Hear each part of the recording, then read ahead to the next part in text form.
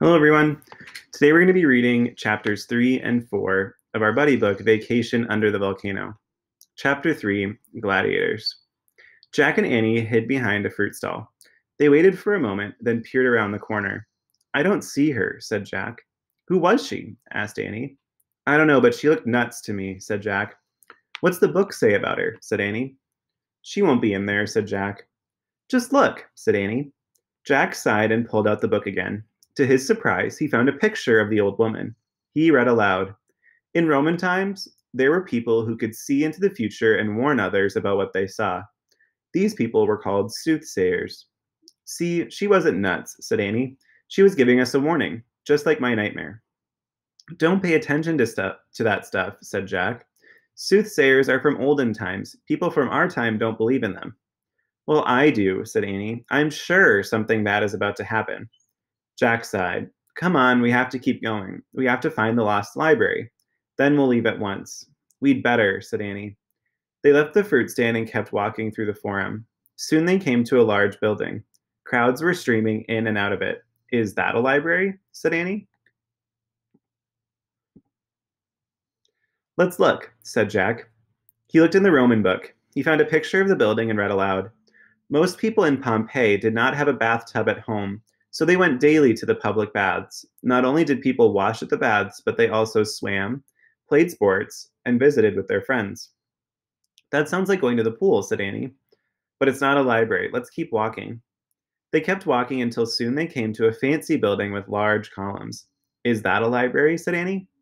Jack found a picture of the building and read aloud. The people of Pompeii believed that many gods and goddesses ruled the world. This is the temple of Jupiter, their chief god. In this temple, they prayed to Jupiter and offered him gifts. Today, we call the stories about Jupiter and other gods and goddesses myths. My teacher read myths to us, said Jack. I remember stories about Hercules and Apollo. Yeah, my teacher read them too, said Annie. I like stories about Venus and Medusa. Hey, maybe the story we're looking for is a myth, said Jack. Right, said Annie. Come on, hurry, let's keep looking.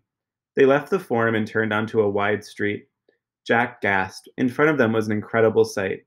Tall warriors with huge muscles were walking in a line. They wore fancy helmets and carried heavy shields. Soldiers, thought Jack.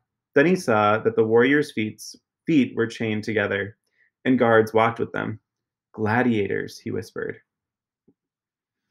Chapter 4, Scary Things. Jack pulled out his book and found a picture of the strong men. He read aloud. Gladiators were slaves or criminals who fought in the amphitheater. They were forced to fight each other or wild animals like lions or bears. The people of Pompeii thought a gladiator fight was great fun. That's not fun, said Annie. No wonder I think it's weird here. No kidding, said Jack. That's not like our time at all. Jack and Annie watched as the guards led the gladiators away. They went toward a building that looked like an outdoor stadium. That must be the amphitheater, said Jack. Let's go check it out. Oh, all right, but it's not a library, said Annie. He and Annie started up the street toward the amphitheater. A large crowd had gathered near the entrance. Men and women cheered as the gladiators marched inside. Jack and Annie started to follow them, but a guard held up his spear. No children allowed, he said stiffly. Run along now. Yes, run along, run for your lives, came a raspy, hissing voice. Jack and Annie whirled around. It was the soothsayer. She was waving her bony finger at them.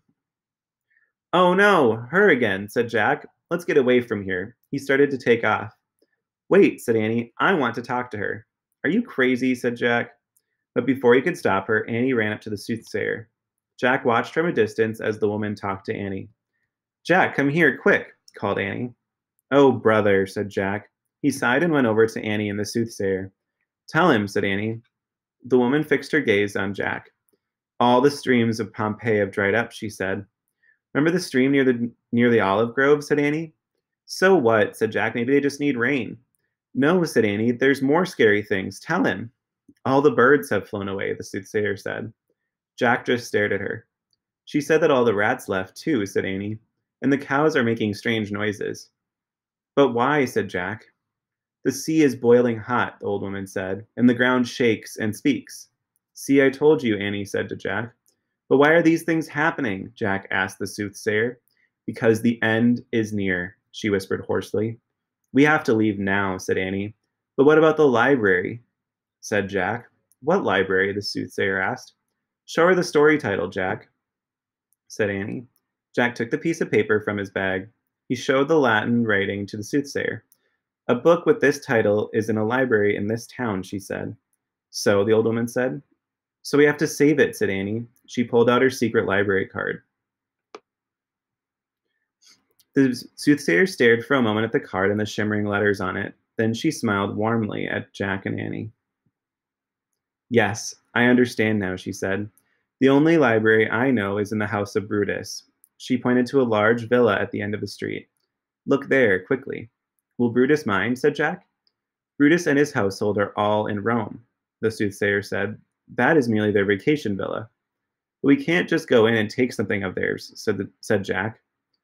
The old woman shook her head sadly. After today, there will be nothing left in Pompeii, she said. Nothing at all. Jack felt a chill go down his spine. Go and get what you came here for, said the soothsayer.